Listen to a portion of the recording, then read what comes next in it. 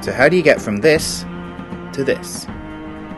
I'm Jamie White. I'm an artist who has worked with Dr. Sam Willis on books, television and other things, and I now work with him editing the audio and video for the Mariner's Mirror podcast.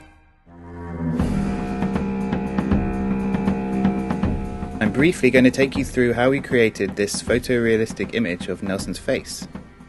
So this is an image of what was thought for many years to be the death mask of Admiral Nelson, cast, as the little plaque in the image says, after his death on board the Victory at the Battle of Trafalgar. However, it is now thought that the mask was taken 5 years before his death in around 1800 in Vienna in preparation for this marble portrait bust by Franz Thaler.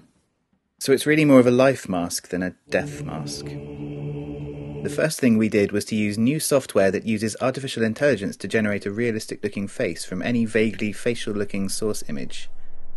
The software uses two neural networks competing with each other in a system called a generative adversarial network, which is a technical way of saying that the computer shouts at itself to do better, and after a few iterations feeding it different parameters, we ended up with this image, which I like to think of as Steve. He looks like a Steve.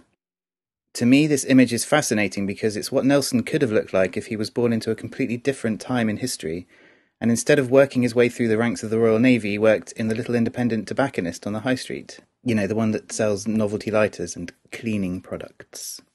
So to turn Steve into Vice Admiral Horatio Nelson, 1st Viscount Nelson, 1st Duke of Bronte, I needed to make a few changes, the first of which were to the shape of his mouth and the tone of his skin. Nelson was shown in the majority of his portraits with a slightly more upturned mouth than Steve's, with a little more of a Cupid's bow, and with more pronounced lines around the mouth, while a lifetime working in the elements on board ship had left him with a somewhat ruddy complexion.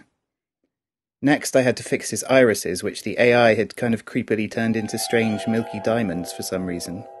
I then shaved his right eyebrow, and darkened the brows slightly before adding the scar that Nelson acquired at the Battle of the Nile in 1798, when he was hit on the head by a flying piece of debris, exposing an inch-long section of his skull. The scar wasn't shown in most portraiture of Nelson, and has only recently been reincorporated into our collective image of him, thanks to the rediscovery of this 1799 portrait by the Italian artist Leonardo Guzzardi, who aimed to show Nelson as the battle-worn veteran that he was, rather than idealizing him as an almost divine figure, as other artists tended to at this time. Next, I digitally painted a blurry background, hair and costume, added a bit of detail up top, and there it is. Nelson's life mask, brought to life.